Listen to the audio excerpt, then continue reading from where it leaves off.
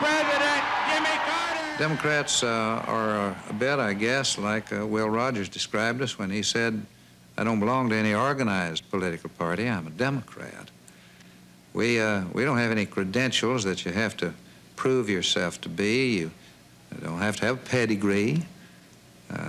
We are a diverse and heterogeneous group of people. We have the liberal wing, we have the conservative wing, we have moderates, and even within those wings, we have differences of opinion on different issues.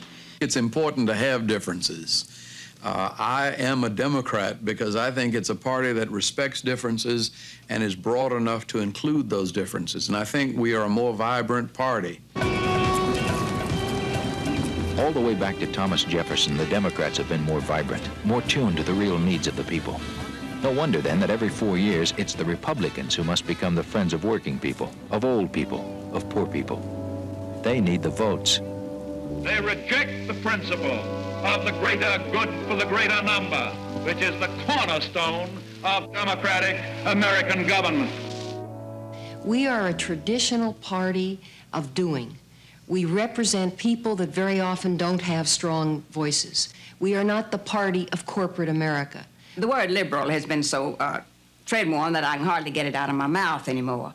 But we're a hopeful party and a determined party, and we've come a long way, this country has, in making some of our inequalities more just.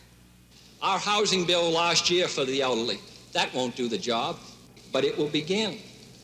When we retrain workers, that won't take care of unemployment chronically in some areas, but it's a start. We aren't able overnight to solve all the problems that this country faces. But is that any good reason why we should say, let's not even try? That's what we're going to do today. We are trying. We are trying. No leader can solve all of the complex, impossible problems in this world, and no leader's ever going to. When people say, well, there isn't any way to go or there isn't a dime's worth of difference, that's wrong. There is a great deal difference. I have seen the difference. I have seen the increase in money that has come with the various programs. The grants and aids to states and localities has increased by 25%. More minority interests have been paid close attention to and something done about them than ever before in the past.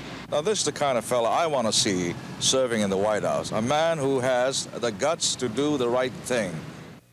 It is sheer deception to promise the American people that we can have this enormously expensive and unfair tax cut, that we can dramatically increase defense expenditures even above and beyond the substantial levels I've recommended, and that we can sustain our programs in education, employment, health, and other areas, and that we can exercise budget restraint at the same time. You all know that this kind of hasty offer can only be called by one word, and that's irresponsible.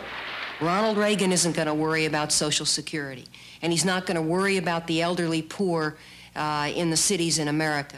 And he's not going to worry about minorities in America, because that's not the basic constituency which will elect a Ronald Reagan. I only have one request to make of you. Vote on Election Day. Vote for yourselves. You don't have to vote for me. Vote in your own interest. And when you do that, you can only vote one way. Vote for the welfare of the country, vote for the welfare of the world, and vote for your own welfare by voting the Democratic ticket straight on November the 2nd. Re-elect a Democrat, President Carter, on November 4th.